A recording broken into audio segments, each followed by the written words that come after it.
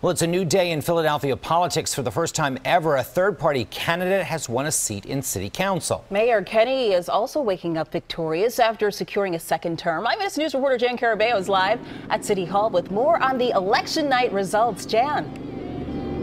Janelle and Jim, good morning. Election day turns into a historic night for Philadelphia City Council. More on that race in just a moment. But first, we start with the mayor's race. Mayor Jim Kenny has secured a second term. And already we're told back to business today. We're told he plans on announcing new investments into fighting crime.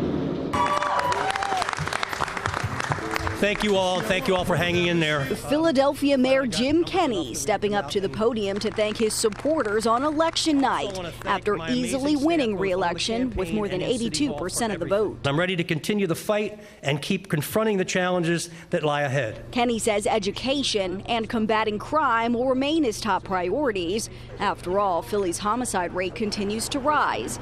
This year, there have been at least 298 homicides in the city. That's a 6% increase from last year, when the city experienced its most homicides since 2007.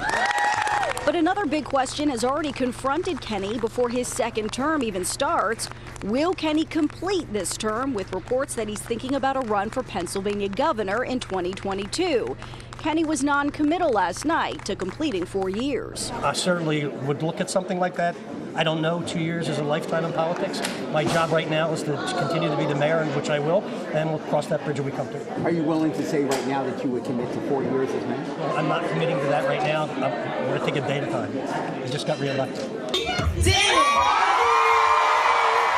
Meantime, it was a historic night for City Council. Kendra Brooks became the first third-party candidate to win a seat at the table.